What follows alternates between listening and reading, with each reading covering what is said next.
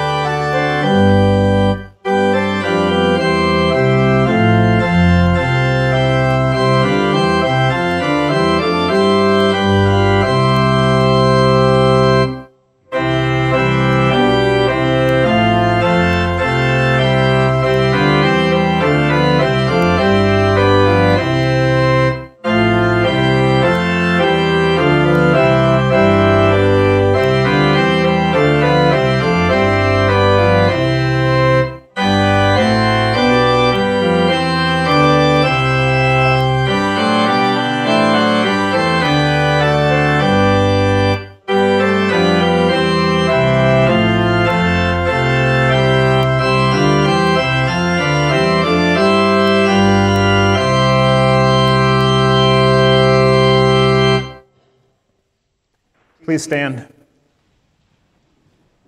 We join in the spoken responses on page 4 in the service folder.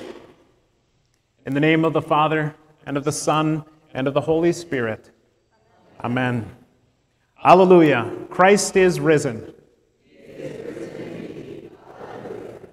This is the day the Lord has made. I will sing to the Lord, for he is highly exalted. The Lord is my strength and my song. He has become my salvation.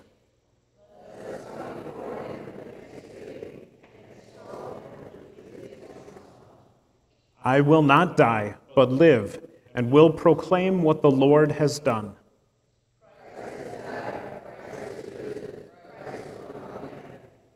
The Lord's right hand is majestic in power. The Lord's right hand has shattered the enemy. In the greatness of his majesty, he threw down those who opposed him. Where, O death, is your victory? Where, O death, is your sting?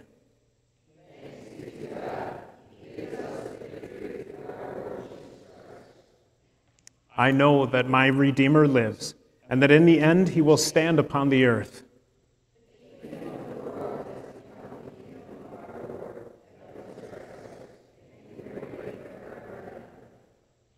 Salvation belongs to our God, who sits on the throne, and to the Lamb.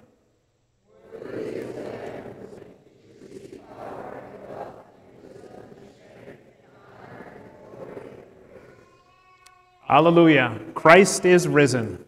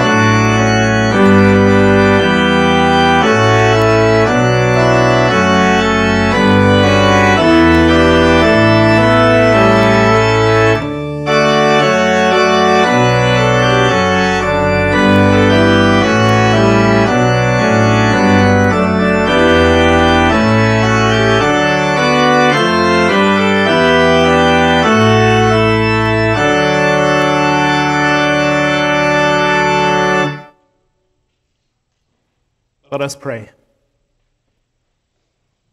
O God, you made the dawn of this most holy day shine with the glory of our Lord's resurrection. Grant that we who have been raised from the death of sin by your life-giving Spirit may worship you in sincerity and truth. Through Jesus Christ our Lord, who lives and reigns with you and the Holy Spirit, now and forever. Amen. Please be seated.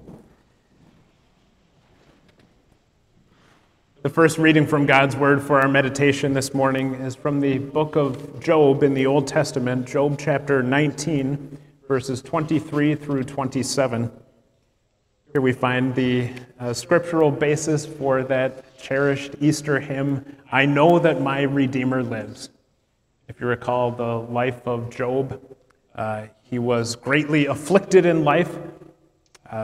All of his wealth was taken from him, and his children, all 10 of his children, died tragically in an accident when the house that they were in collapsed upon them and killed them all.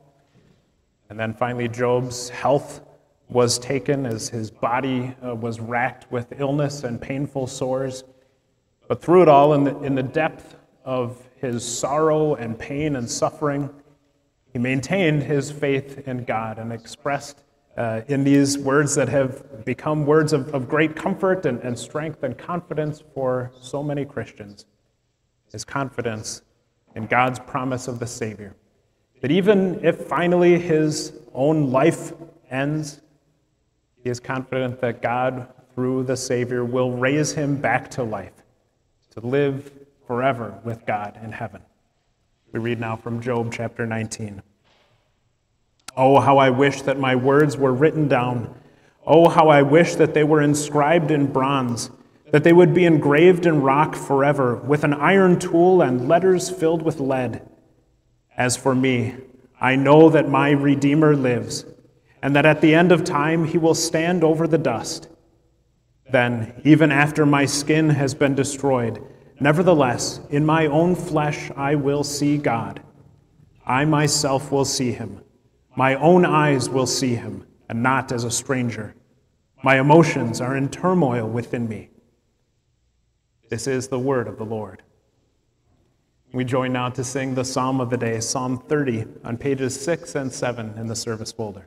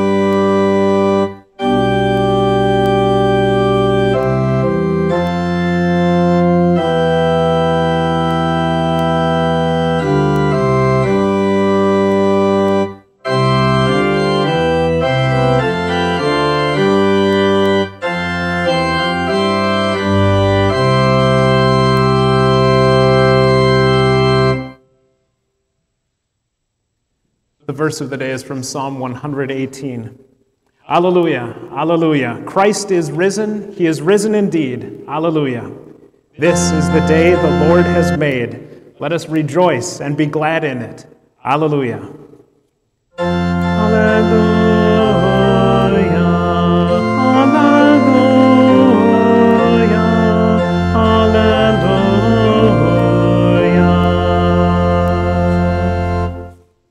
Please stand for the reading of the gospel. The Holy Gospel for the festival of the resurrection of our Lord is written in the Gospel according to St. Mark, chapter 16. When the Sabbath was past, Mary Magdalene, Mary the mother of James, and Salome brought spices so they could go and anoint Jesus. Very early on the first day of the week, at sunrise, they went to the tomb. They were saying to each other, "Who will roll the stone away from the entrance to the tomb for us?" When they looked up, they saw that the stone, which was very large, had been rolled away. As they entered the tomb, they saw a young man dressed in a white robe sitting on the right side, and they were alarmed. He said to them, "Do not be alarmed. You are looking for Jesus, the Nazarene, who was crucified. He has risen. He is not here. See the place where they laid him. But go, tell his disciples and Peter, he is going ahead of you into Galilee. There you will see him, just as he told you." They went out and hurried away from the tomb, trembling and perplexed. They said nothing to anyone because they were afraid.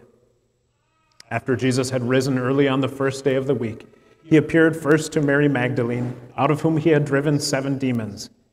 She went and reported to those who had been with him as they mourned and wept. When they heard that he was alive and had been seen by her, they did not believe it. After these things, Jesus appeared in another form to 2 of them as they were walking along on their way to the country. These 2 also returned and reported it to the rest, but they did not believe them either. Later, he appeared to the 11 themselves as they were reclining at the table. He rebuked them for their unbelief and hardness of heart, because they did not believe those who had seen him after he had risen. He said to them, "Go into all the world and preach the gospel to all creation. Whoever believes and is baptized will be saved, but whoever does not believe will be condemned." This is the gospel of our Lord.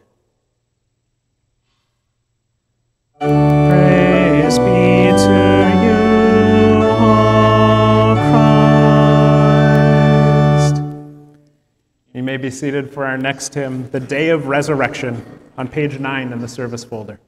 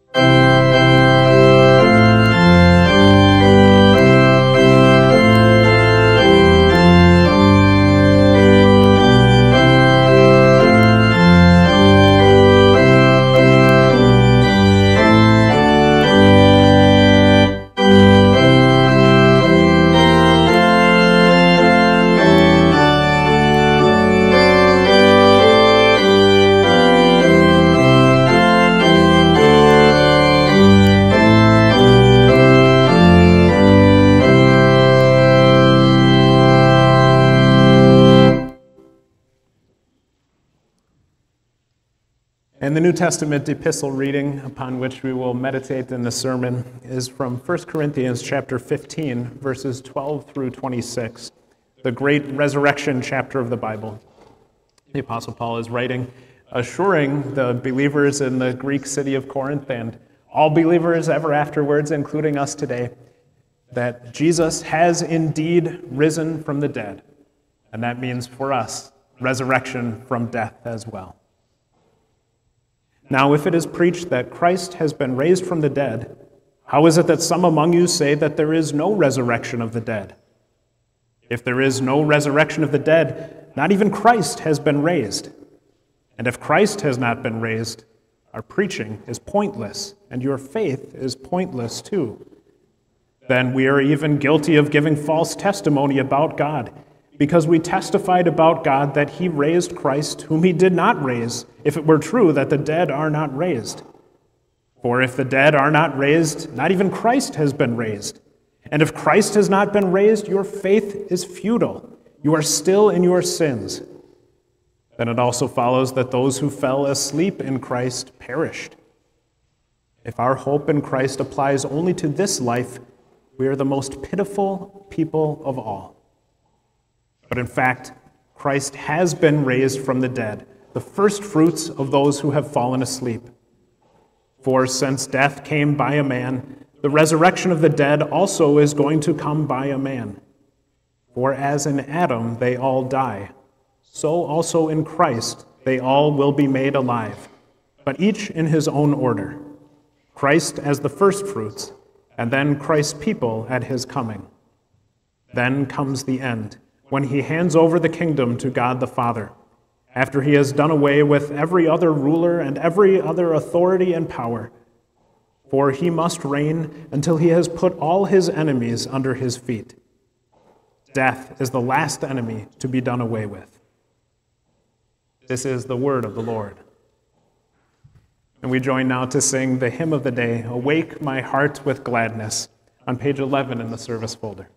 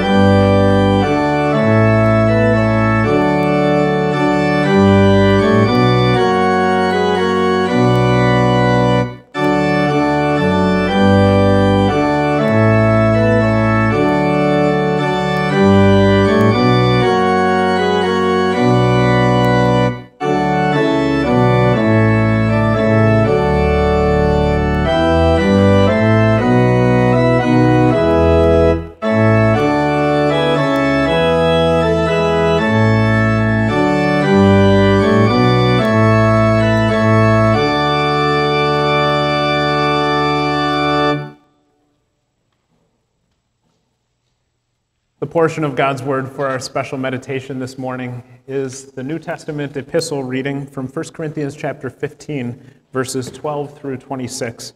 You can find those verses again on pages 9 and 10 in the service folder. Grace and peace to you from God our Father and from our Lord and Savior Jesus Christ. Amen. No one will ever be able to truly understand or feel the emotions that those first disciples felt on that first Easter. Think about the despair and the despondency after Jesus' death on the cross on Good Friday. That feeling had to be far worse than any of the agony that we feel at the loss of a loved one. And I know that so many of you here know the depth of that feeling of grief at the loss of a loved one. But for those disciples, Jesus was more than just a loved one, more than even the closest of loved ones or family members. Jesus was one whom they had come to know and believe in as their Lord and their Savior. And so it was not just that a dear loved one had now been separated from them by death, but that all of their hope and their trust and their whole entire lives as followers of him were now completely shattered. And so it's a wonder then that those 11 disciples didn't follow Judas into utter despair during that time between Friday afternoon and Sunday morning.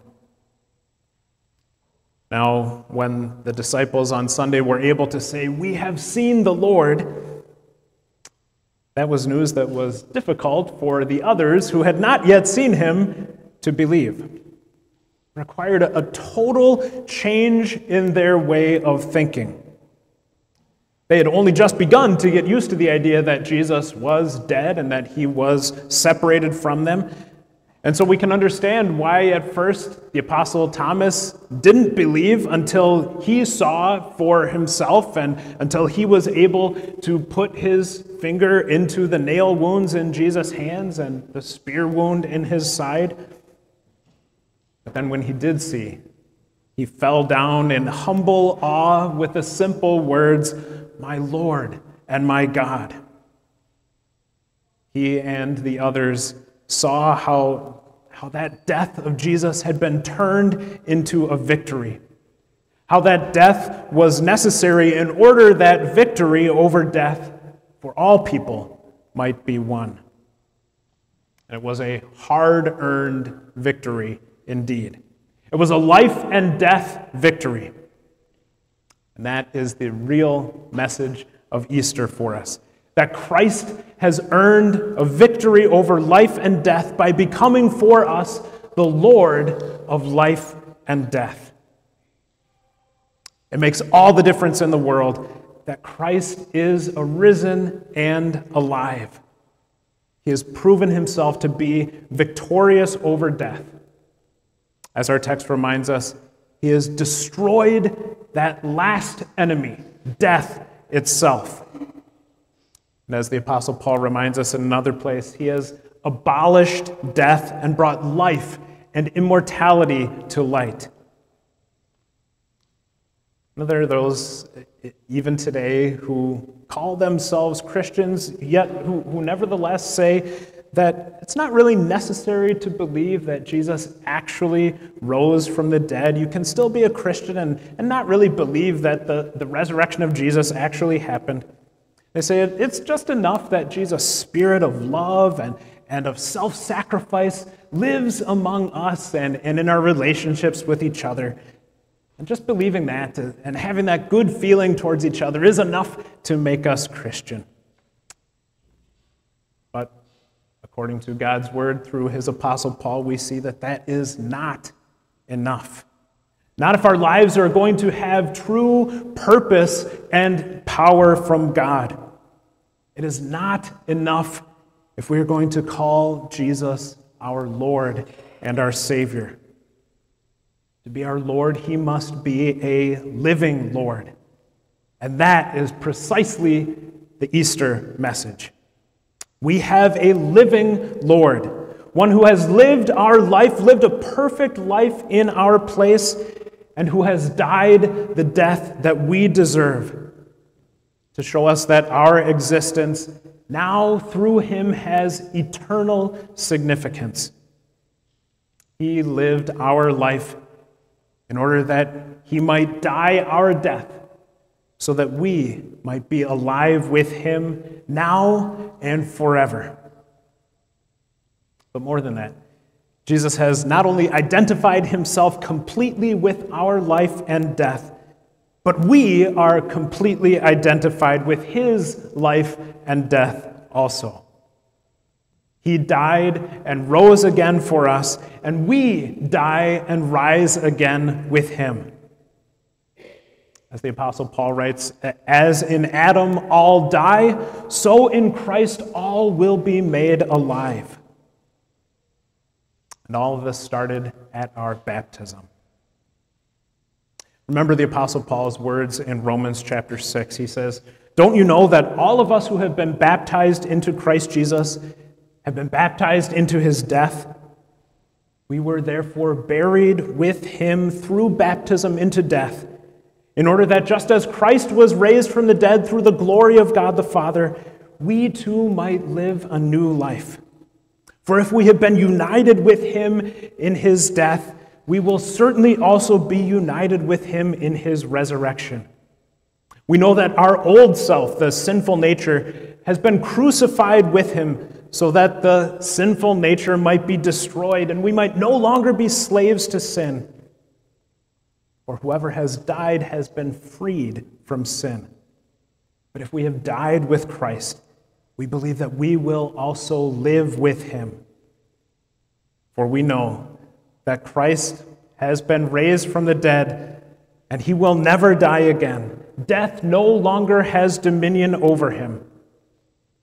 The death he died to sin once for all. But the life he lives to God. And so you also must consider yourself dead to sin and alive to God in Christ Jesus." Those words from Romans chapter 6, just by themselves, make a powerful Easter sermon.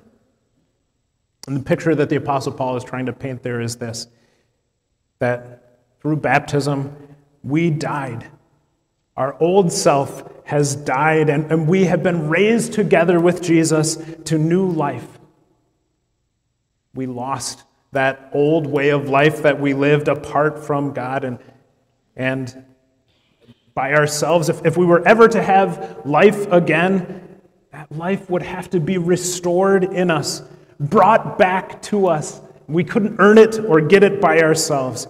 But Christ came to restore that life to us once again. As the Apostle Paul writes in our reading, as in Adam, the first sinner, as in Adam all die, even so in Christ all will be made alive. Through the sin of Adam and Eve, paradise had been lost. But through Jesus, paradise has been restored. In Adam, we learned the meaning of sorrow and disappointment and failure, but in Christ we find hope and joy and victory. In Adam, we see selfishness and greed become a part of our life, but in Christ, we have power again to love and to serve. In Adam, life took on a meaninglessness and a lostness, but in Christ, it is restored again to purpose and direction. In Christ, all have been made alive. But the picture that the Apostle Paul paints for us in our text is even greater than that. When it speaks about finding life in Christ, it's not talking about only the relatively few years that we live on this side of eternity. It's also talking about the life that we find even in the face of our physical death. Easter makes life worth living by giving our life a new direction. But Easter also makes death worth dying by giving it a new dimension as well. No outlook on life could possibly be complete unless it gives us an answer to this universal experience, the experience of death. It's an experience that is such a very lonely one because in the final moment, we must face death all alone. And unless we have an answer to this final and terrifying experience of life, then we have a religion that is, in the end, inadequate and ultimately lets us down. As the Apostle Paul writes, if only in this life we have hope in Christ, then we are the most pitiful of all people. But thank God that that is not the case, because Christ Jesus has indeed been raised from the dead as the first fruits of those who have fallen asleep. And here we see that one of the word pictures that the New Testament uses again and again, referring to death as simply asleep, with a waking up at the dawn of a new day. And so instead of an agonizing and fearful prospect, instead of a cruel and senseless end to young and hopeful lives, instead of the result of relentless wearing out and deterioration of our bodies that have lived 70 or 80 or 90 years, now death for a Christian is more just like taking a nap, like laying aside the problems, pains, and turmoils of the day and going to sleep in the confidence that because Christ lives, we too will live. And that is a hope that has carried many Christians victoriously and triumphantly across that threshold of death. Yes, we experience death alone, but we are not going through unexplored territory. Jesus has gone through that territory before, and he has come out victorious on the other side, and now he beckons us onward, so that even though we pass through the valley of the shadow of death, we need fear no evil, because he is with us. His rod and his staff comfort us. This is our hope as we face death ourselves, whether in the near or distant future. This is our comfort as we face also the death of a loved one. What do you tell parents who have just lost a child? Or people whom senseless tragedies have struck? What do you say to them in the depth of their grief and pain? Well, the Christian religion has something to say. It doesn't tell us that to be a Christian means that death will never come to us or to our loved ones. On the other hand, it reminds us that death is universal because of sin, that it strikes at any and all ages in many different ways, and eventually, unless our Savior returns on the last day first, it will come to all of us. The Christian religion does not promise that death will be eliminated. Rather, it provides the answer to death. It enables us to look right through it and right past it, because the Lord Jesus, in whom we trust, has experienced it already for us, so that he could conquer it for us. So the resurrection of Jesus Christ from the dead has tremendous significance for our living and for our dying, for life and for death, because he is the Lord of both life and death. The great apostle who wrote these words, the Apostle Paul, knew what it meant to live in the power of Jesus' resurrection.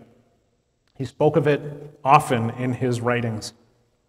In Romans chapter 14, he said, "It is for this reason that Christ has died and lived again, so that he might be the Lord both of the dead and of the living."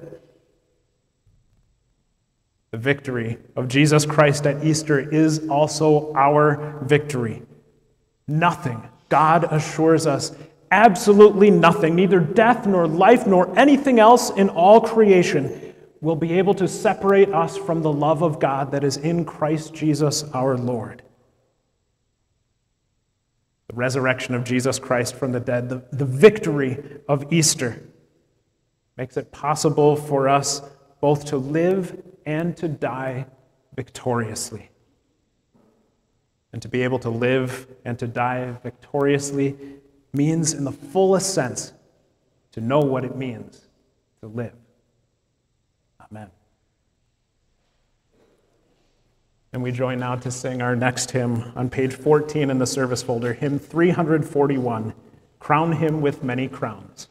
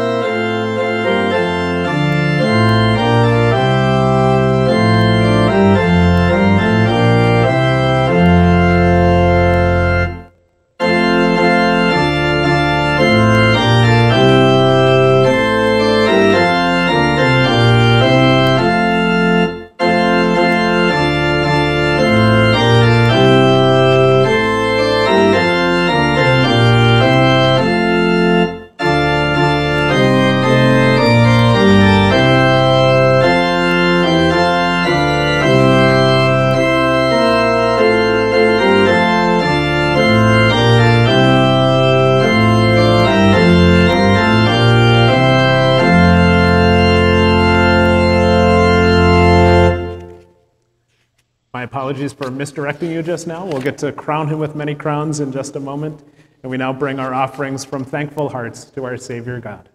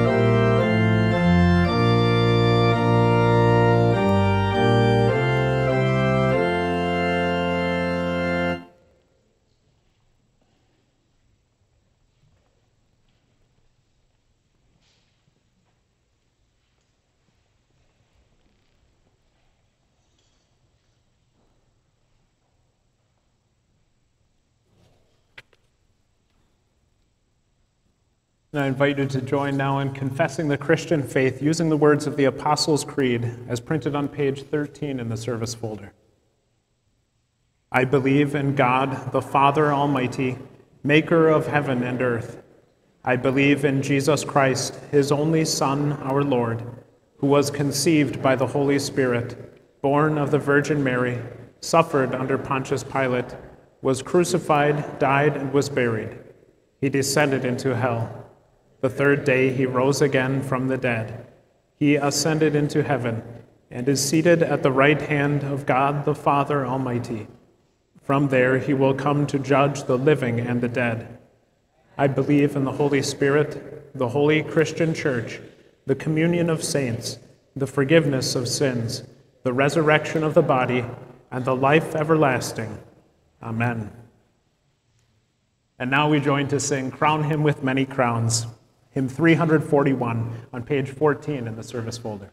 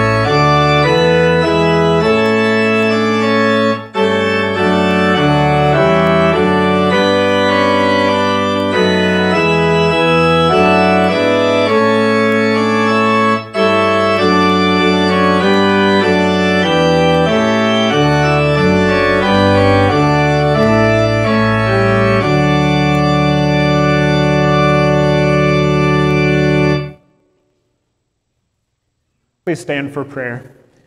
We follow the responsive prayer as printed beginning at the top of page 15 in the service folder. Heavenly Father, God of grace, you have brought us into a new and living hope by the resurrection of Jesus from the dead. For as in Adam all died, so in Christ all will be made alive. He was delivered over to death for our sins and raised to life for our justification. Hallelujah. We marvel at the love you showed by your willingness to sacrifice your Son to pay for our sins. We bow down in adoration at your mighty power, which raised him from the dead.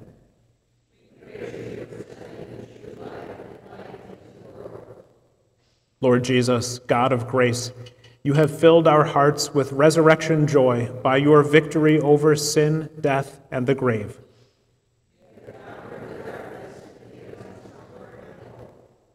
With the church of every age, we offer you unending praise, for you have crushed Satan's head and have removed our guilt. Dear Savior, we who are weary and burdened come to you for rest, knowing that because of your perfect redemption, there is now no condemnation for us. Take away our doubts and fears, and daily renew in us the joy of our salvation. Holy Spirit, God of grace, you have called us by the gospel and brought us to saving faith in our risen Lord.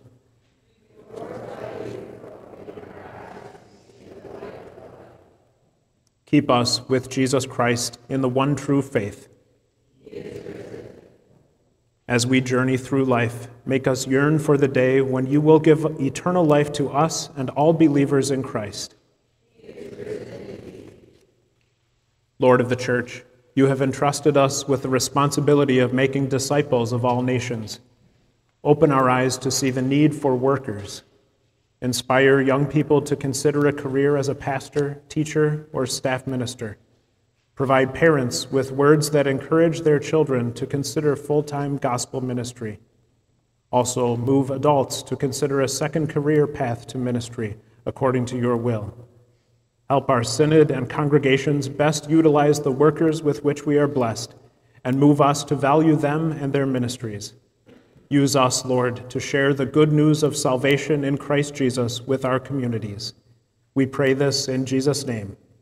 Amen. And dear Heavenly Father, we ask that you would pour out your blessings on Jade Kristofiak, the daughter-in-law of our friend and neighbor Kathleen, who has been struggling with metastatic cancer. We pray that you would be with her and bless the treatment that she is receiving. Watch over her husband and her children and all of their family and their loved ones and friends. We pray that you would give them strength and comfort through the assurance of the full forgiveness of all of their sins and of your promise of eternal life with you through Jesus, their Savior. We ask that you would continue to watch over our sister in Christ, Stacy, as she continues to undergo intensive chemotherapy and radiation treatment and faces multiple upcoming surgeries, also to treat the metastatic cancer that has spread throughout her body. We pray that you would bless that treatment that she is receiving and that you would relieve any pain and discomfort and side effects that she may be experiencing. And when the time comes soon for surgeries to happen, we pray that you would guide and bless the doctors who carry out those surgeries. We pray for your blessing for success and for healing and recovery and for strength and comfort and encouragement for the road that lies ahead for Stacy. We give thanks to you together with our brother in Christ, Jason, that he has received word from his doctor that as of now, no more chemotherapy appears to be needed for him. We thank you for that good news, and we pray that you would bless the results of the test that he will soon undergo to check again to see whether there is any cancer that is still left in his body. We ask for your continued blessing on our brother Rich, as he also continues to recover from chemotherapy treatment and other health complications. We pray for your blessing and strength for him. For all of our family members and loved ones and friends, members of our congregation and members of our extended families who are struggling with illness or injury or other health problems or other difficulties in life, we pray for your blessing, for your healing, for your strengthening, and your hope, all through the good news of the resurrection of your Son, Jesus, our Savior. And hear us, Lord, as we bring you our private petitions.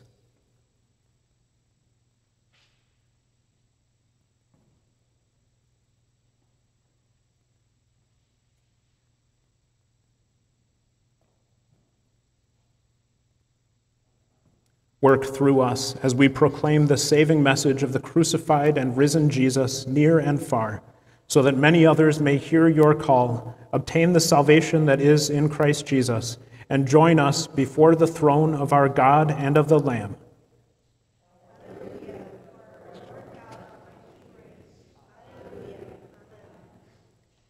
Our Father, who art in heaven, hallowed be thy name.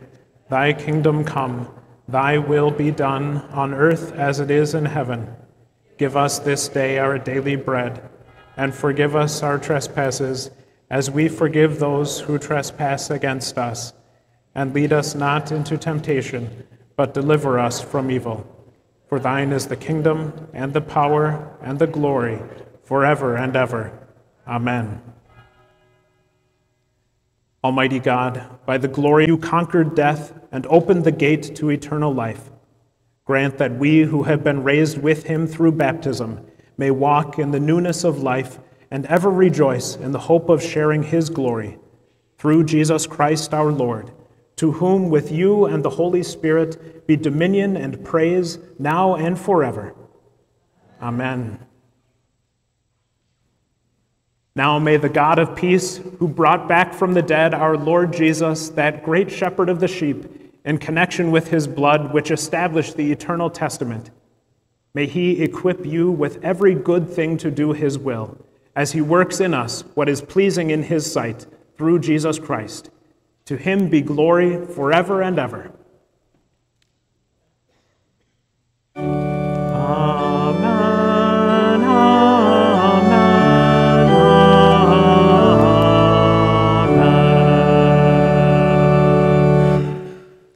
And as you're able, I invite you to remain standing for our closing hymn, I Know That My Redeemer Lives.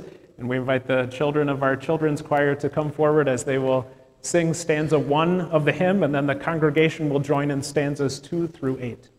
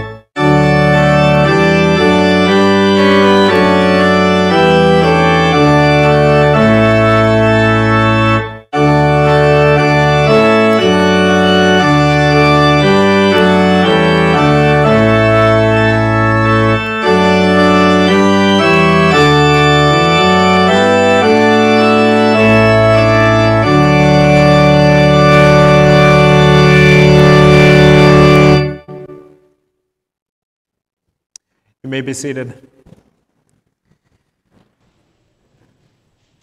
Welcome again to all of you. Special welcome to our guests who are with us this morning. It's a joy to worship our God together with you this Easter day. Christ is risen. He is risen indeed. Alleluia. Invite all of you to stay for fellowship and for food after the service is over. There's plenty of food for all who would like to stay. And if you need to get going, that's okay too. But introduce yourselves to those who are around you if you don't know those sitting near you. And you're very welcome to join us for worship again next Sunday as we continue with our Easter celebration. May God be with you the rest of today and this coming week.